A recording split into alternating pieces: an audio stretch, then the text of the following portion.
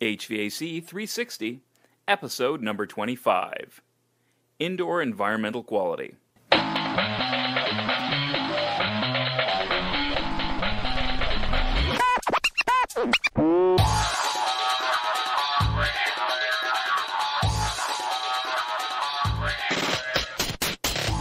Welcome back, everyone. This is your host, Matt Nelson, for another episode of HVAC 360. Thanks for tuning in. Thanks for listening. Today, we got a real great show for you.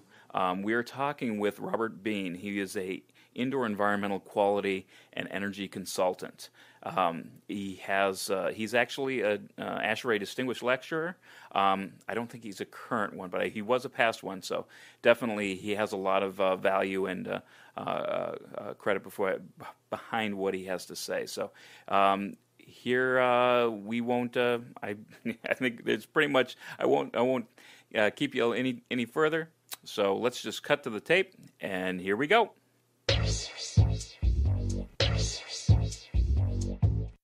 All right, welcome this week's guest, Robert Bean, who is a indoor environmental quality and energy consultant. How you doing, Robert? I'm doing really good, Matt. Thanks for having me on. Not a problem. Hey, Robert, tell me a little bit about your background. I'd like to just kind of start with that a little bit. Sure.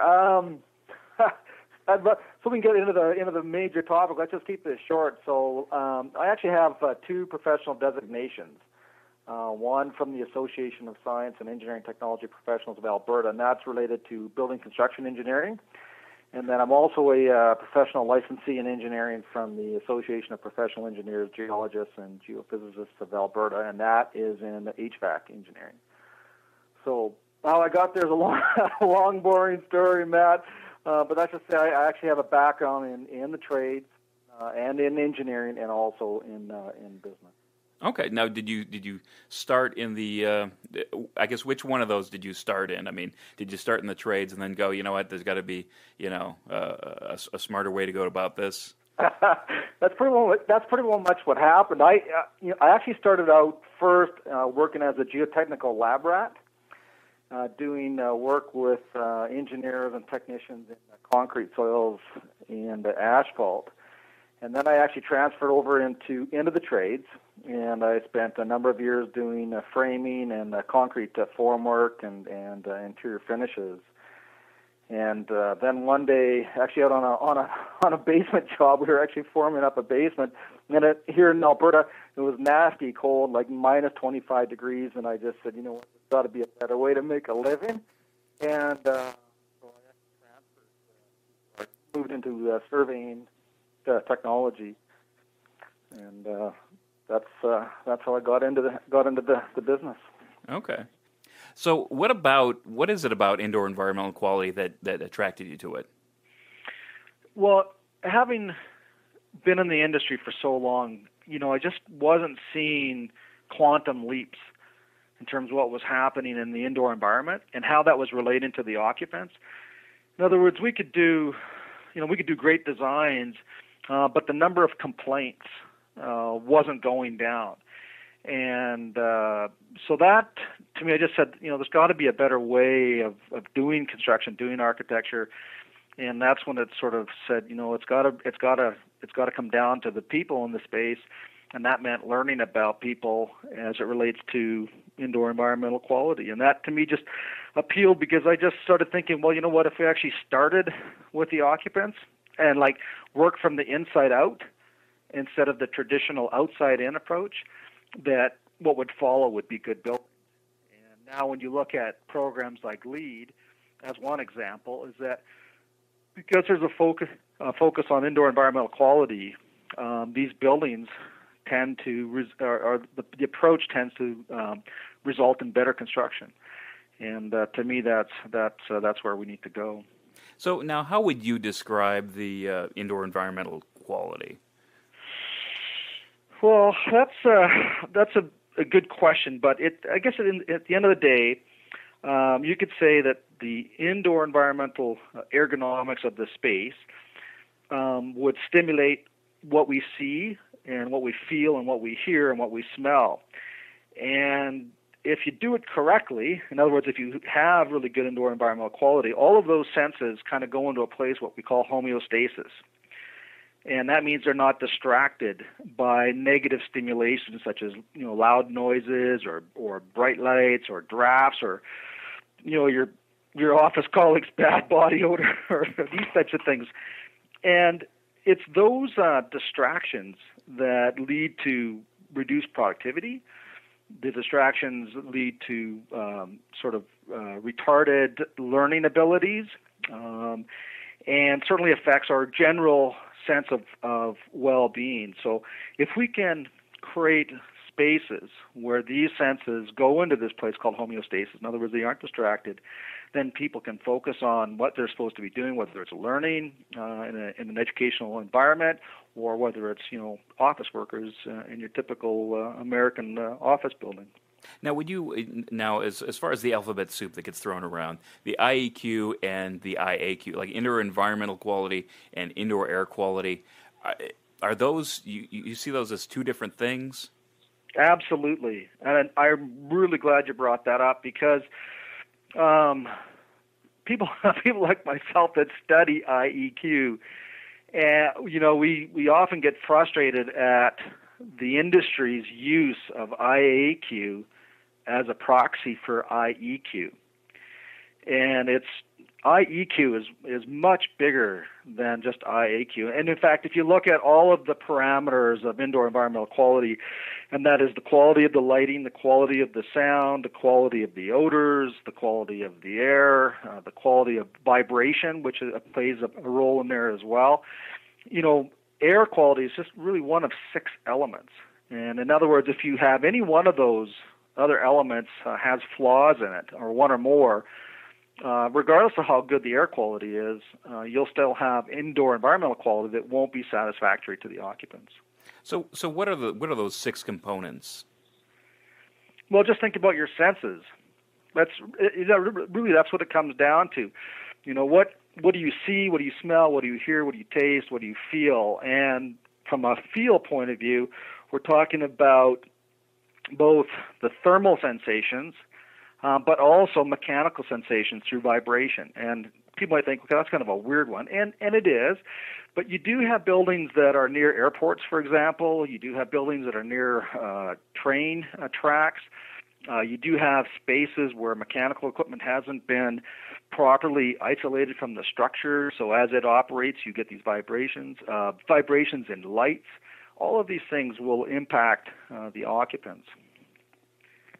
Now, when you're talking about, I guess,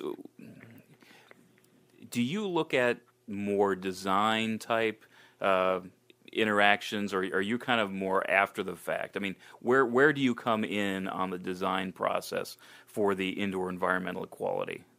Right at the beginning. So what are right at the very beginning? Yeah, sorry. So what are some of the design basics that obviously you're saying, okay, well, here's the things that are important. You should change these. What are some of the design basics that really people should start paying attention to as far as designers go?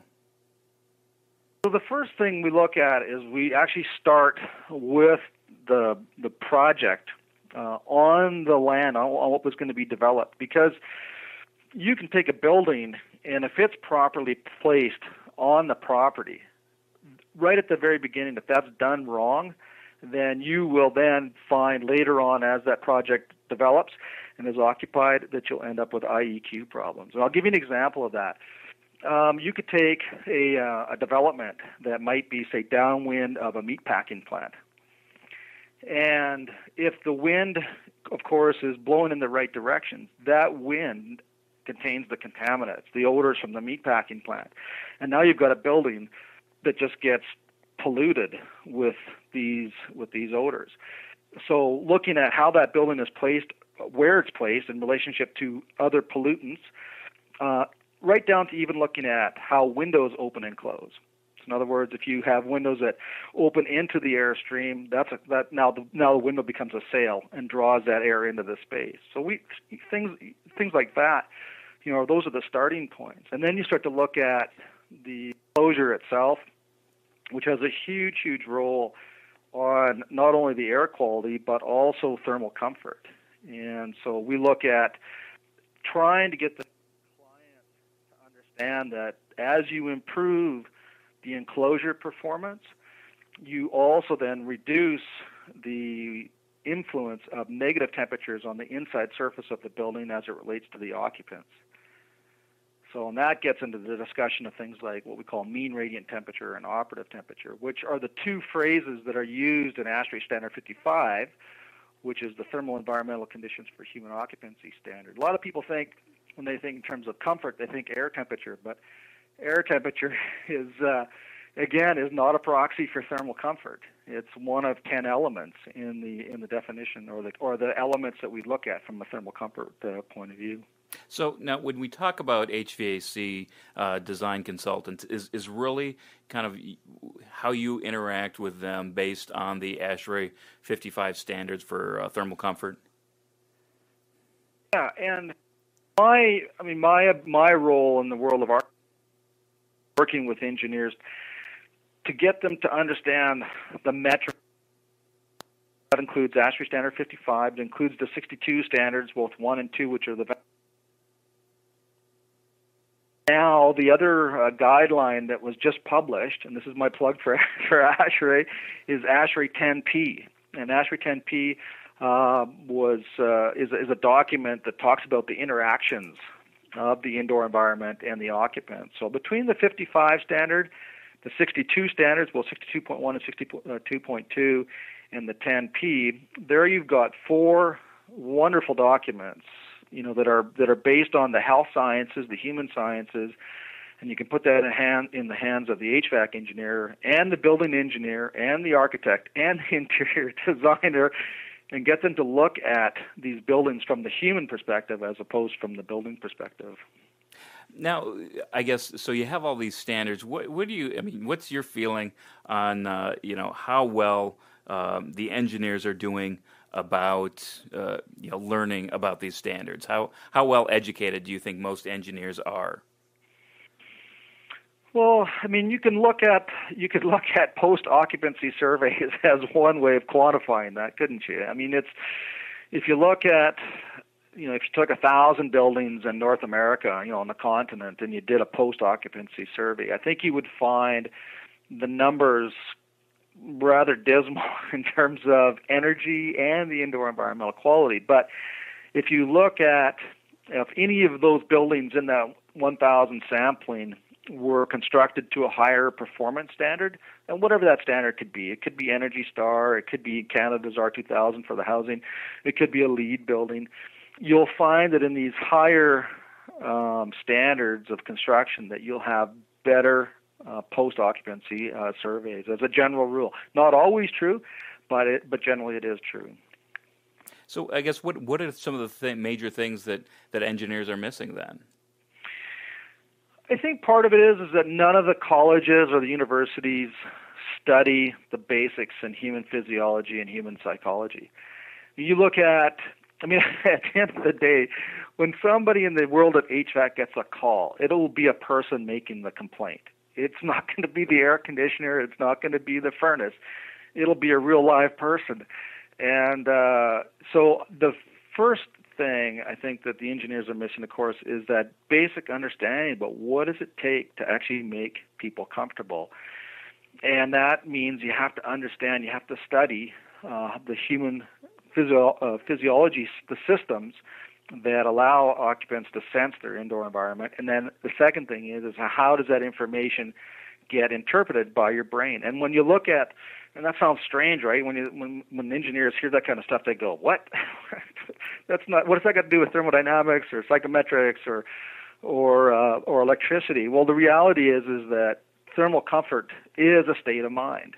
And in fact, that's how we define it in the standard, that comfort is a state of mind. So studying human physiology and study human psychology as it relates to the indoor environment. And you know what? That can take 3 hours. That's like a 3-hour course. If an engineer could take that, he would then understand what it is that he is supposed to be doing every day of his career. So, assuming that they've gotten the standard down and they've done the right things, are there things that happen between design and construction that would typically go wrong that you find? Yeah, I mean, buildings they're no different than cars or bodies for that matter. You take a brand new car, and over the years, the more it gets driven and the more it gets exposed to the elements, it starts to break down, and things start to creak and groan and moan. It's just like you and I do as we get older, right? Well, buildings are the same way. You can have a perfect building that's been designed with care, and it uses great indoor finishes. It's got lots of natural light. It's got a great HVAC system. But over time, the elements just start to wear and tear on it. And as soon as that happens, you get material starting to break down, and the building starts to leak. And then as soon as it starts to leak, then you've got this enclosure that acts like a filter or a sponge or a capacitor, and it starts to absorb things or pass things through. And then as soon as that begins to happen, then you start to have indoor air quality problems, moisture being the biggest one there, and then also thermal comfort problems with drafts and these types of things. So, yeah, even the best building, if it's not maintained, it'll eventually get old and it'll start to leak. But during construction, what are some of the things that you find that go wrong during construction? I mean, let me ask you this: Are you involved during the construction process to oversee some of the protocols that they may have in place? Yeah, we'll get called in to do that type of stuff, and that is a really valuable service. So for anybody that's got a background in building construction and HVAC engineering or architecture, that during construction client services is really useful. I'll give you one example. This actually occurred to a colleague of ours in the industry, and Allison Bales, who runs Energy Vanguard, and he was talking about just the installation of insulation. And we've been out to jobs to see some of these projects where friction fit insulation is not done properly. Well, what ends up happening is that when you jam insulation into a stud cavity, if it's not done correctly, you'll get voids. And these voids, of course, then promote convective currents in the cavity itself. And then it also reduces the R value of that wall, improperly placed insulation. Well, as a result of improperly placed insulation, you actually end up with a colder wall. And a colder wall, what it does is it draws more energy out of the human being. And, of course, it's that sensation of energy leaving our body that gives us that cool sensation. So things like improper insulation will infect the indoor environment from a thermal point of view. You can get things like landscapers.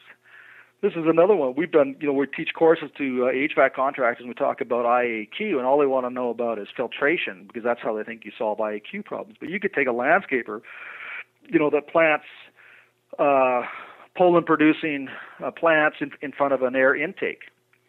And then all of a sudden you've set up a set of sequences that if you've got anybody that's sensitive to allergens, as soon as that ventilation system kicks in and it's going to start drawing pollen into the space, it can distribute that pollen into the space, and then people will react to it. So there is nobody that has immunity in the construction process. Everybody is responsible at the end of the day. And for someone like myself, I really believe, Matt, that we should be teaching the trades just real rudimentary stuff like this, because then maybe they'll have a better appreciation that you need to do insulation right, and you need to do the landscaping right, and you need to choose your interior finishes right. And if we do that, maybe we'll end up with better indoor environments. Mm-hmm. So it seems to me, some of the things that you're talking about, like the landscaping, like the different types of sealants and paints that people use, goes back to being designed properly. Not necessarily contractors. Contractors, I think, by nature, just they'll look at a set of drawings and they'll install whatever they see in front of them. They won't necessarily try. If these are some of the things they're kind of a little bit too outside of their realm of understanding typically. Yeah, and it goes back to that thing again. We teach. Well, let's put it this way: contractors are judged by the building code, and the building code is a minimum standard, and it's based on how we put things together, not why. And my personal experience is that when we teach people why, we end up with a different result. And So I'm a big proponent of teaching the trades first why and then how. Okay.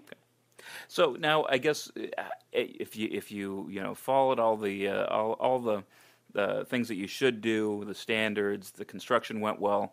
How do you make sure that at the end, that you make sure that the indoor environmental quality is, as you did, as was supposed to be as designed? I mean, is there what sort of different sort of things can you do? Well, the first, in terms of metrics or measurable metrics, the first is going to be the occupants. They're going to complain. I mean, if there's an issue with indoor environmental quality, they will complain. Now, having said that, any industrial hygienist will tell you that absence of evidence is an evidence of absence. So there could be some indoor environmentally quality issues that people won't complain about, like radon, for example, or carbon monoxide. So that's your first step. The second thing you can do is you can do post-occupancy surveys, and post-occupancy surveys can be done either from a point of time or at a moment of time or over a period of time. And these surveys, they often, I shouldn't say often, but they do identify problem areas. And those problem areas can either be addressed through field investigations, and in the more difficult challenges, you might have to bring in instrumentations to measure what's happening in that particular area over a period of time. And there are some fairly, I don't want to say easy to use instruments, but there are field instruments that can be used to measure things like thermal comfort, for example, the different metrics in thermal comfort, or some indoor air quality instrumentation for gases and particulate and these types of things. So first thing is, clients, their complaints, and then you can do the surveys, and then if you need to investigate further, then you can do the instrumentation on it. So I'm not sure if that answers your question, or and I guess I'm just curious, not necessarily being that educated about the indoor environmental quality per se. I'm just wondering, involved in being involved in standards.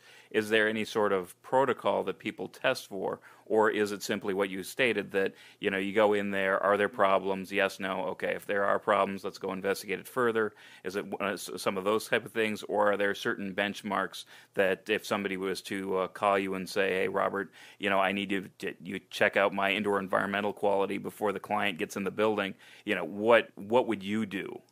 Right. Yeah. So in some of the building protocols, LEED is a really good example. And whether you're a fan of LEED or not, whether you love it or hate it, one of the things it does have in it is a protocol for indoor environmental quality in terms of post-occupancy surveys. And I should before you even say that, there is a process of saying, this space or this building has been designed to, say, for example, ASHRAE standard 55. And in the ASHRAE standard 55, you look at all of the different metrics, from things like what we call radiant asymmetry or floor to ceiling height, the thermal distribution. We'll look at things like operative temperature, humidity. And so these are all values that can be calculated. And so you have to demonstrate that they have been addressed or state that they're not a concern. And so that is done in a pre-design or pre-construction stage, and then once the building is occupied, then the follow-up is with a post-occupancy survey. So programs like LEED have that already built into it. If that protocol is not built into the construction process, like the typical land developer building a gazillion houses, there is no protocol for thermal comfort, for example. And so that doesn't get done. There is the building codes, but as anybody that's in the industry knows, that's the bare bones minimum. I mean, the building codes have a statement in there that will say something like the HVAC system shall be able to maintain say 22 degrees C or 70 degrees Fahrenheit, and then they specify air temperature.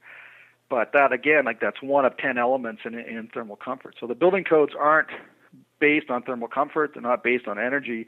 They're the bare bones. It's like getting a D in high school, right? Yeah. Before failure is D. That's what the building codes are. It's a D grade. Below that is F. I don't think people necessarily understand exactly, I mean, what you're trying to say. If you went to the average person saying, okay, this home was built to code, they'd go, okay, well, that's great. Well, you know what? If you translate it into, buying like, whatever, it's the cheapest thing that the government will allow you to sell on the open market. Yeah. It's not supposed to kill you. Yeah. It should be safe to occupy that building. So what I love about this, Matt, is that you see people building to code and talk, well, it was built to code, and then what they try to do is they try to negotiate down from the D, right? Your D grade house is too much money. Reduce the cost. Well, what's less than D? It's an F. Yeah. Right. So that's the world we live in. People negotiating down from a D grade to get the F. Unbelievable. Yeah, absolutely. But we can change that, right? I mean, that's what engineers do. Right. We need to take a better leadership role in the world of construction, in the world of architecture, and that's why I said, like, you asked me in the beginning of this interview, why the IEQ, and because I believe the IEQ is one of those leadership elements that when we design for the body instead of the building, that good buildings will follow. So now, kind of following through with this process, we've talked a little bit about design, construction, a little bit about operation. But if I'm a maintenance guy, what should be my primary focus? Is it going to be an annual survey of the occupants, or what are the things that I should be focusing on, or elements that I should be aware of? That's another really good question, because the maintenance part of a building, comes after construction. So the building's up and running. Now, how do we make this thing, stay within at least the state of commissioning? And as you know, buildings, once they're done and they're commissioned, over time they lose that performance. So the first thing is to keep the building in a state of as close to where it was commissioned when the commissioning agents left the building. And part of that is certainly looking at the structure itself, and that, again, specifically has to do, again, with moisture, because moisture is the biggest, damage function that's out there. So keeping the building dry, and so that means, maintaining the caulking and the sealing on the outsides, keeping the exterior surfaces in good repair. That's first and foremost. And then the second thing for the maintenance crew is cleanliness, building hygiene. When you go into buildings where the hygiene in the space is really bad, and on one extreme you can take a house that has somebody that's a hoarder, for example, or they could be somebody that has both a physical and mental disability, and throw in old age into that, and you go into these buildings or these homes, and it's horrific. These types of environments. So first thing is the structure, keep it well maintained. The second thing is the hygiene in the space, keeping surfaces clean, keeping the space tidy. If it's a school, for example, you're going to have somebody on staff that's going to be able to do that type of stuff. But it also encompasses the teachers and the students about keeping classrooms clean and tidy as well. And then, of course, is the systems, the electromechanical systems. So we're talking about the HVAC and the lighting. So making sure that the air systems and the water systems, if they're doing a hybrid, hydronic, air-based systems, that everything is running as designed, balanced, maintaining filters on a regular basis, and then on the lighting side, of course, making sure that your lights are also in good repair as well. So that's pretty much it. Building, hygiene, and the HVAC and lighting systems. So, if they're doing that, or if they're not doing it, is there a certain recommendation that you would have as far as ongoing testing or anything like that? I guess what would be your recommendation if you were to say, okay, what's your standard across the board recommendation to building owners about their indoor environmental quality? Is it testing? Is it surveying? What would that be as a kind of an ongoing basis, or is that something that you wait till something goes wrong? Well, and that's really what it comes down to. I mean, we're told every year, go see the dentist, go see your doctor, right? Get your checkups. right? When we buy a vehicle, it's, make sure you follow the maintenance program that the manufacturer, has established for you. So, we do it with our bodies, we do it with automobiles, or we should be doing that. And the same thing is with buildings. You take the value of a vehicle or a fleet of vehicles, and you look at, the maintenance that goes into that, and then you take that same value and you can apply that to a building. Why is it that a building that's worth, say $10 or $15 million gets no maintenance when you have a fleet of vehicles that's worth $15 million and it gets a regular maintenance? So, there should be a protocol, and that protocol should include an annual maintenance and evaluation. But that's not, of course, what happens in the real world. In the real world is nobody does anything until there's a complaint. And by then, oftentimes, it's too late. I can give you an example of that where in a indoor air quality investigation that we did which was a mold requirement or mold contamination. And what had happened is that this couple had started to complain about smells. And coming out to the job site, we went into a storage closet and pulled back a bunch of boxes, and lo and behold, the whole wall was full of mold. And then we pulled the drywall out, and what had happened when we got into the wall is that this water pipe had leaked, and it had been leaking for almost a year. And it was just a slow enough drip that all of the framing members that were away from that pipe were completely bone dry. But the one stud that was right underneath the drip was completely saturated. If you'd have taken that out, you would have thought that thing had been in the lake for a year. And so there's something that, had they done regular maintenance, again, building hygiene, just did it once walk around the property, looking at the outside, looking at the inside, just pulling boxes away from walls, that would have caught that, and then of course it wouldn't have sort of got to that stage. Okay. Now, when you talk about the indoor environmental quality, if somebody's like, this is something that I should be learning more about, how do they go about doing that? I would say for the current practitioners, those that are already out doing engineering work, is contact your local ASHRAE chapter. And these guys have somebody that's in charge of their educational programs at the local level. And there's a number of us that just travel the country doing lectures on this very topic. And if it's not a distinguished lecturer, it may be just somebody that's a local specialist. Or even some of the chapters now are making arrangements with individuals that might have that knowledge, and that they'll bring them in, not through the ASHRAE DL program, but just as a service to their local chapters. So individuals are out there; they volunteer their time to talk about these topics, and it's available at any place in North America. For those that are in school now, if there is an elective on indoor environmental quality, I would jump in it in a heartbeat, and that would be my message to those that are in school. Take that elective if it's offered at your college or university. If it's not, do it through your local ASHRAE chapter. And as a last resort, if you can't get through the local ASHRAE chapters or through your local universities or colleges, start picking up the books. Pick up the standards, read them, do the research work, because it becomes a huge, valuable piece of knowledge for your profession. Okay.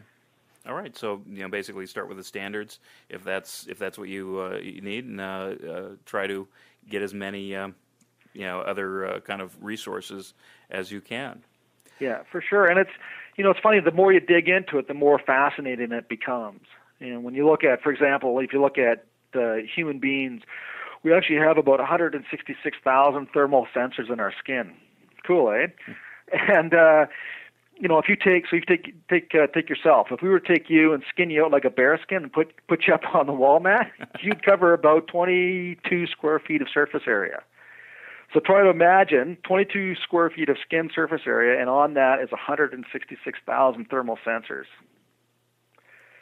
And then on the other side of your brain, take a picture of a $20 thermostat and hook it up to a furnace, and then try to compare those two. So that's what. So when do you see that? Yeah. So when you look at these standards and you talk about thermal comfort, or you start talking about temperature, if you're really curious and you're inquisitive about what does it mean to have somebody that's thermally comfortable, you have to start studying the human body, and that'll take you into how does the body sense the indoor environment, and you do it through these thermal sensors, and then what you find is that of course that information is part of your nervous system, so that information gets transferred up through your spinal cord into your brain in a place called the hypothalamus and the thalamus, and that's where all the decisions are made. That's where at a below conscious level where you sweat, where you shiver, and then you can have conscious decisions like putting on a sweater, putting on socks, closing the window, all of these types of things. And so you can read the standards, but if you really want to understand it, you got to ask why. Now, are there Go ahead. Now, are there any books about this? Or I'd say, if you were to ask, Robert, find one or two books that would be a good primer outside of the, hardcore ASHRAE standard. It might be more of the, physiological, understanding. Is there something that you could recommend? Yeah, there is, but thank God for the internet, right? If your listeners just Google this, a text string that reads thermal comfort plus human physiology plus research, those three words, you'll end up with literally thousands of results, and those results will take you to places like the Center for the Built Environment. They'll take you to Cambridge University. They'll take you to Cornell, Kansas State, Enercan up in Canada. Most of the universities that have a really strong architectural engineering program also do research work on thermal comfort, and those researchers tend to have a medical background or a human physiology background, and in fact, if you go back into the late 1800s and the early 1900s, most of any research work that was done on thermal comfort was done by a physician, and it makes sense, right? I mean, because who made house calls? It was the physician, right? So when somebody was sick, they didn't go to the hospital; the doctor came to the house, and so doctors, were the first sort of people that did indoor environmental studies and said, what's happening here? So close the window. Yeah, so it's hygiene again, But so that's what I would do is I would just Google those strings, and any document that comes from a higher education, you can rely on it. And if it comes from a less than reputable source, then I would avoid it. And I want to be clear on that because there are some manufacturers out there that actually do fund really good high-level research, and they should also be used. But also be suspicious of manufacturers that do research, don't do research work, but make claims to things that are related to IEQ, but don't have the scientific background to back it up. And those I always stay away from. Okay, now I'm going to have to address the white elephant in the room. Sure. Now I've for as long as I've been involved in energy conservation projects and improving the performance of a building, there's always been one metric. I can measure energy. I can measure CFM. I could even measure CO2 levels in a building. But when you talk about productivity, obviously there are studies out there. I've seen things where you can the increase in productivity can dwarf any of the other energy savings because labor is probably the most costly piece of your building. Realistically, what is out there that gives a little bit more of a teeth to improving the environment of a building? Yes, probably the best one there is the GSA, General Service Agency in the U.S., because they're the biggest real estate holder in the U.S. I don't know who it is in Canada, where I'm from, but I'm certain our governments would be the same, in terms of owning real estate and looking at people. So they actually have done a number of research projects. So the GSA, and then also the Danish Technical University has also done a lot of research work on productivity in spaces. So between the work that the GSA have done, DTU, and the other one, of course, is the Center for the Built Environment out of California. Those, and there's other ones too. I apologize for not mentioning them because they don't come to my brain right at the moment. But those three right there. The research shows that you could take a building over, say, a 20-year lifespan, and the number one cost of that structure is not the capital cost of building it, it's not the operating costs for the building, but it's in fact the human element, it's the productivity, it's the salaries, it's the workman's compensation, it's what they call presenteeism, where people are there but they're not because they're sick. It's being there and if you actually could do a time-lapse photography of a typical day in an office space and watch people, how they interact with the environment, where they move away from registers, where they're adjusting their clothes, where they're dimming their lights, they're adjusting their chairs. So the whole ergonomics, how that affects people, well, every minute of the day, and if you accumulate this, right, like if you take a individual and you accumulate that time where they're having to adapt to their environments or trying to adapt and not succeeding, well, you multiply that by however many people are in that space in that day, times however many days of the week that they're there, times however many days of the year, times the number of years in the building. It's a huge number. And that number is in the research work that these organizations have done. So it exists. You just have to dig it out. Okay, excellent. Yeah. So I guess wrapping things up here, if somebody wanted to get a hold of you, what would be the best way to do that? Well, I think one of the ways, of course, I'm now on your blog, right? I'll be on your blog, so they can get me there.